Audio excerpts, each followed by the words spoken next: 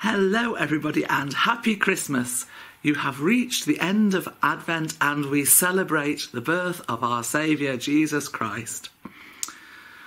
Matthew the Gospel tells in chapter 1 verses 18 to 23 how Jesus' birth was foretold to Joseph.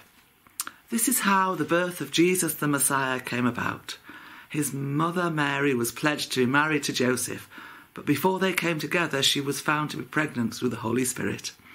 Because Joseph, her husband, was faithful to the law and yet did not want to expose her to public disgrace, he had in mind to divorce her quietly. But after he considered this, an angel of the Lord appeared to him in a dream and said, "Joseph, son of David, do not be afraid. Take Mary home to be your wife, because she has conceived in her a child from the Holy Spirit. She will give birth to a son, and you are to give him the name Jesus, because he will save his people from their sins." All this took place to fulfill what the Lord had said through the prophet.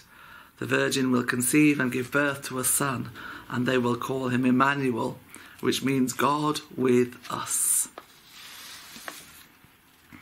And today, that is what we celebrate.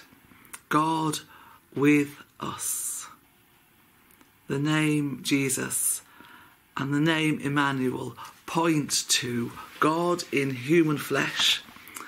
And I have no idea how God set about doing that. It is one of the great mysteries of life. How can God be God and human in the same time? How can God limit himself to a time and place? We may not fully understand the theology of it all, but what we can do today is to celebrate the strange truth that God walks in our shoes. He does not just know us and sympathise us. He comes alongside us as one of us. He knows what it is to be tired and hungry and thirsty and sad and lonely. He knows what it is to be full of joy and wonder and hope.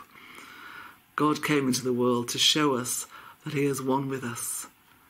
And that is the message, that is the gift of this and every strange Christmas.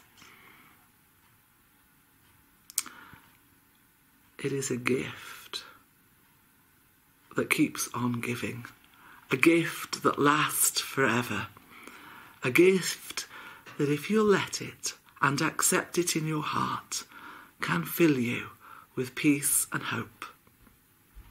So please, accept this gift of God in your hearts today. Let us pray.